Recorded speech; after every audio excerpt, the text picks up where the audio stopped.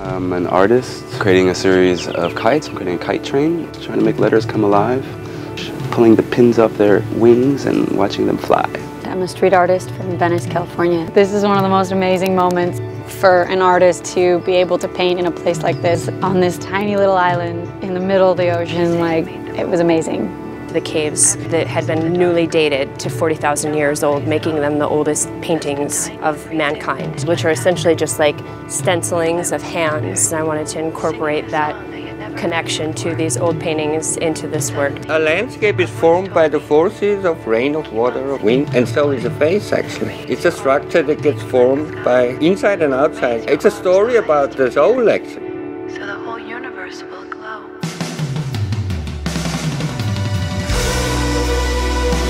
We're all on this wooden ship sailing through Indonesia to create art inspired by the legend of the Bugis people.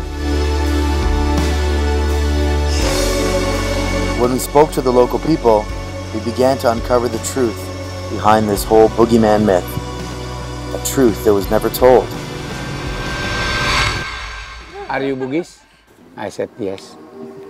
Are you great grandfather with pirates? Do you know why they become pirates? Why Bugis people become pirates? I said, do you want to know?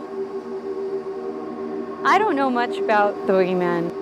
It's a myth made in America. And it's an entity that every child should be afraid of. We are the boogeyman. That's the phrase. Boogeyman's gonna get you.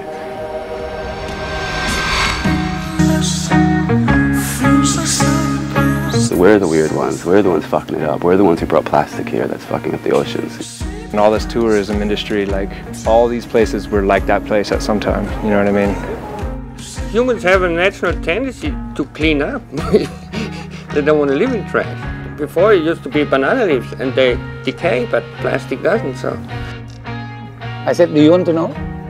Because Dutch people come here to South Sulawesi and rob everything. Dutch people more pirates. So far, 13,000 kilometers arrive in South Sulawesi and they rob everything. And what I learned on this trip completely changed my life.